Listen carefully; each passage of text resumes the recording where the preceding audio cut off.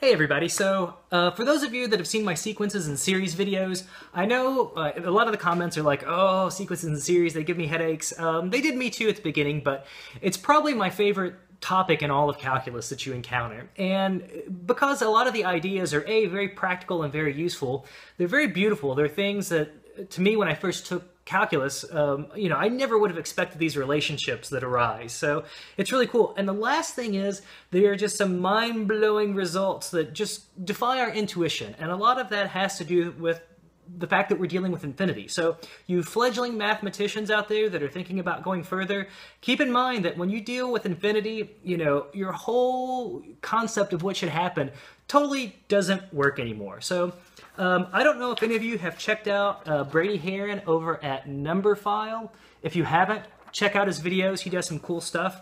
One of the results they showed, they looked at, okay, so what happens if we sum up the natural numbers? What if we add 1 plus 2 plus 3 plus 4 plus 5 plus 6 forever and ever and ever, right? We never stop. We go to infinity.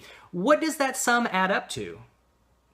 If you haven't seen the video, I bet it wouldn't be your first guess. It turns out that if you add 1 plus 2 plus 3 plus 4 plus 5, just keep going forever and ever, you actually get the value, what? Is that a type?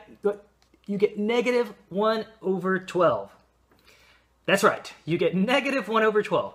Go check out his video, and if you don't believe me, and watch him go through the argument. So this says that if you sum up all of the natural numbers, you get negative 1 over 12. That to me,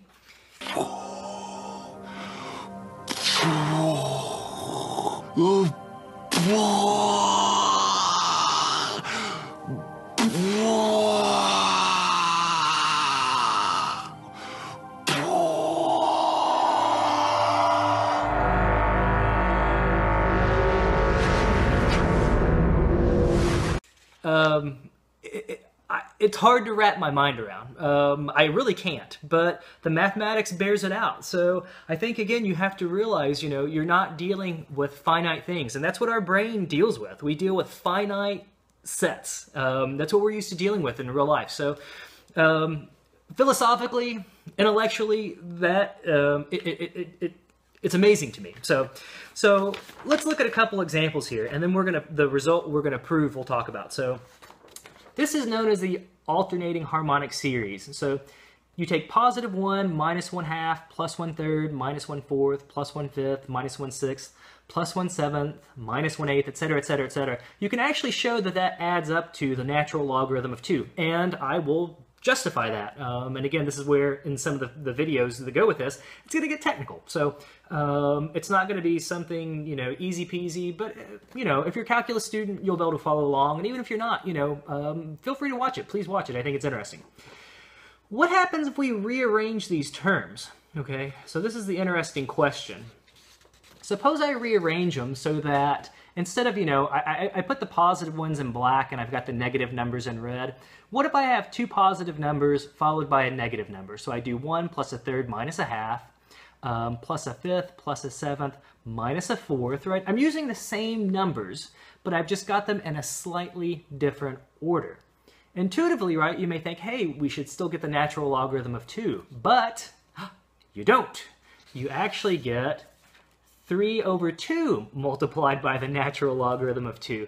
So you've still got the same numbers in there that you're adding and subtracting, but you get a totally different value. And Riemann, one of the most amazing mathematicians ever, actually proved, and this is something else that we're going to prove, this is going to be the nitty-gritty of all of this, is that if you have what's called a conditionally convergent series, and if you've taken calculus, you've seen conditionally convergent series. I have videos on conditionally convergent series. It says that and you take any number you want, any positive, or no, excuse me, not any positive, any number r that you want. So it could be positive pi, it could be negative pi, it could be negative pi raised to the square root of 2 power. Pick whatever number you want. It actually says if you have a conditionally convergent series, you can rearrange the terms in that series so that they sum up to that number.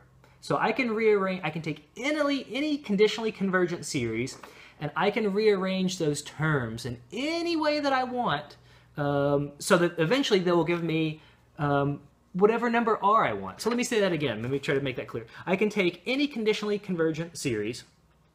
I can pick my favorite number that I want. You know, it can be as strange and weird of a number as you want. You can rearrange those terms in that series so that they actually sum up to that number. That's amazing to me. So anyways, if this interests you, check out the videos. Again, they're going to be much more technical in nature, more technical than what Brady does for sure, you know, on his, you know, because they just, they gave a justification for that sum going to -1/12. Which again to me is amazing. If you haven't watched it, go watch it. And then if you want to see some of the other results that we've got, that I've got brewing, come back and check them out. And again, I hope it interests you. So again, you know, in math classes a lot of times, right, you just kind of, people want to say, oh, well, intuitively that's the answer. Intuitively that's the answer. And this is a great example of showing where intuition, you know, sometimes is way, way off. So I hope you come back, post comments, post questions, and let's see what happens. All right.